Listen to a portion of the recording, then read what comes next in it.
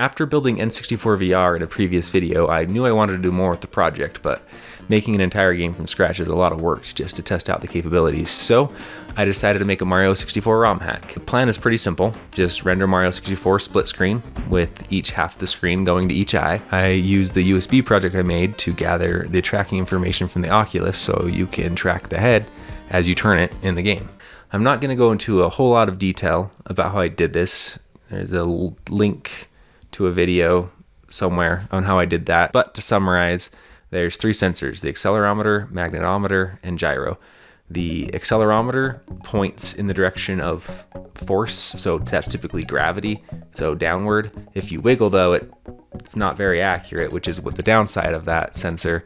The magnetometer tends to point towards magnetic north, and so between those two, there's two vectors, which gives you enough to come up with an orientation of the headset. But because of the shakiness of it, I have to pass it through a low pass filter, which makes it lag really slow behind the actual head orientation, but it's a lot more stable. To bring back the fast movements, I grab the data from the gyro sensor, which just measures rotation at any instant. With the gyro alone is not enough though, because over time it'll drift and it loses track of which direction is north or up. So the combination of sensors allowed them to compensate for each other's weaknesses, and you get a much more accurate head tracking. The implementation of head tracking does involve some vector math, and if that's something you want to get better at, I recommend today's sponsor, Brilliant. I've always found the best way to learn is to actually do things. You retain things much better that way. That's how Brilliant's designed. It creates engaging lessons that make you do instead of just read,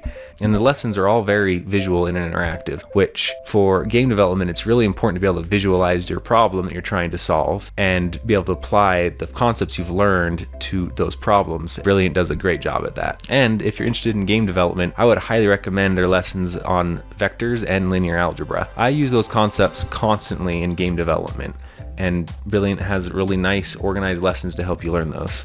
Brilliant lets you learn at your own pace. Their lessons are broken up into bite-sized pieces you can do just a little bit at a time each day. Brilliant has thousands of lessons at a variety of skill levels. You can learn about math, coding, or even machine learning. To try everything Brilliant has to offer for a full 30 days free and get 20% off an annual subscription, visit brilliant.org/JamesLambert or click the link in the description.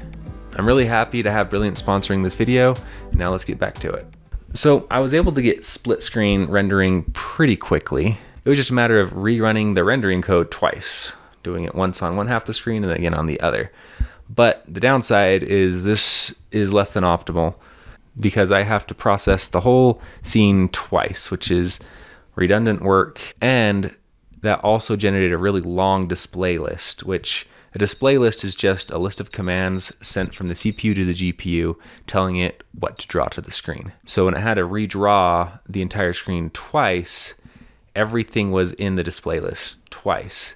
Not only is it inefficient, it also is leading to a crash. When I'd start a large level, the display list would overflow and problems. To solve that, I actually just generate the display list once that renders the scene and then reuse that to draw each eye. But the issue with that now is each eye needs to be drawn with a slightly different perspective. And so if I reuse the exact same display list, you would get the exact same perspective. To solve that problem, I use a feature called segments. Segments is a feature from Live Ultra that lets you change a location in memory referenced by a display list without touching the display list. The way that works is there are 16 segments, and each segment can be configured to point to a specific place in memory. And then all of the pointers, or memory addresses, however you want to think about it, that get passed into a display list have a segment associated with them.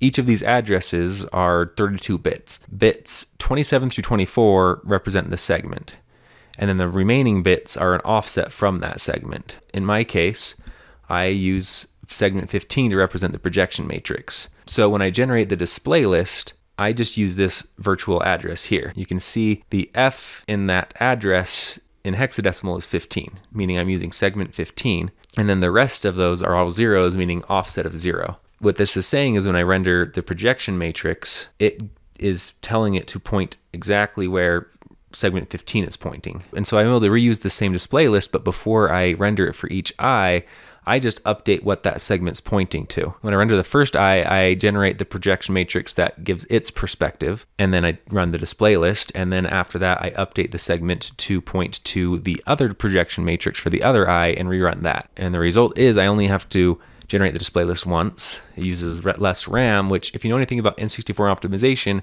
that makes the RAM bus go vroom vroom.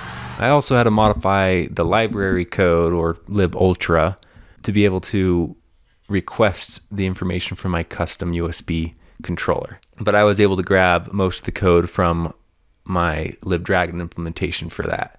So that went pretty smooth. One last change I made on this iteration is I ended up reducing the field of view when rendering the scene, because you don't actually see all the pixels when you're wearing the Oculus. And so by reducing the field of view, I reduce the memory requirements, which helps speed the whole thing up. And after this, I have a working Mario VR ROM hack. So let's give it a try.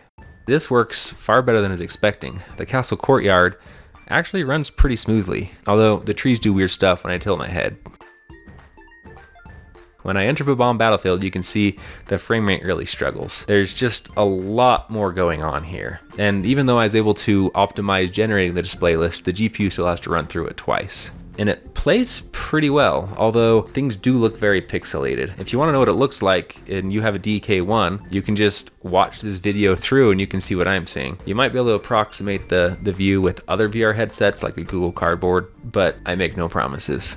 Either way, the screen could use more pixels. Now, the N64 does support double resolution, or rather 4 times as many pixels, but I didn't want to take the time to get that figured out for this one ROM hack. I've also increased the game IDP to be much larger than human scale. That's because the low resolution makes it so the depth perception really isn't that great.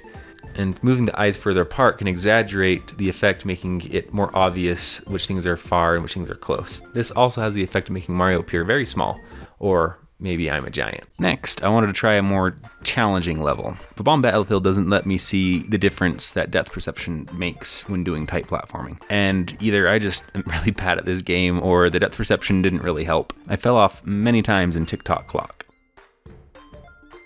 But I was able to get through the level and get a star. Then I thought, well, maybe the wing cap's a lot of fun in VR. It gives you the sensation of flying with a 3D feel. And yeah, it actually works okay. Although at this point I was getting very motion sick. The head tracking wasn't very good, frame rate's not very high, and both of those lead to a really bad motion sickness. It doesn't help that Mario 64 is also a game that has a lot of movement. But I wanted to power through the motion sickness and finish up by defeating Bowser. And the fight played out pretty much the same. I don't think the depth perception really helped in gauging the distance to the bomb. I mean, the swinging Bowser around and throwing them is kind of difficult to gauge anyway, so I don't think VR really benefited here. Yeah, I know, I only beat the first stage Bowser, but I was getting really motion sick at this point and I just wanted to be done. And that's Mario VR for the N64. I have a ROM patch linked in the description if you want to try it out yourself. You will need an Oculus DK1 for it to look right, and you're not going to get head tracking,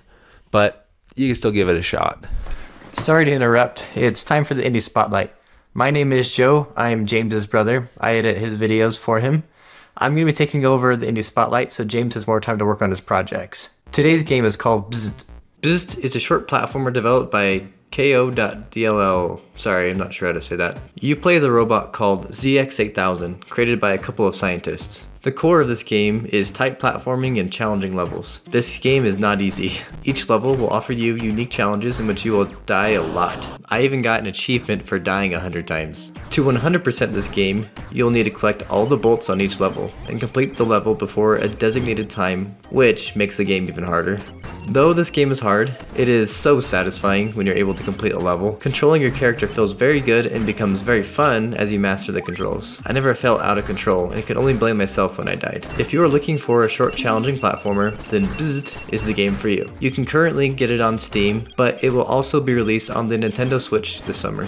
If you guys have any suggestions for indie games, leave them in the comments below so we can take a look at them. Now back to James. Although I am in the process of trying to make a simplified version of my USB project, something that would be easier to mass produce. So if you're interested in following that, be sure to subscribe. I know there's a number of ways this project can be improved, which case, if you're watching and are interested, I can send you one of these USB adapters when I get one ready. if you wanted to try making something yourself. My email contact is in my YouTube description page if you want to reach out. I'd love to hear from you and to see what your optimized N64 engine could do in VR. And that is all for this video. Thanks again to Brilliant for sponsoring this. Again, 30 days free if you use the link in the description. And until next time, take care.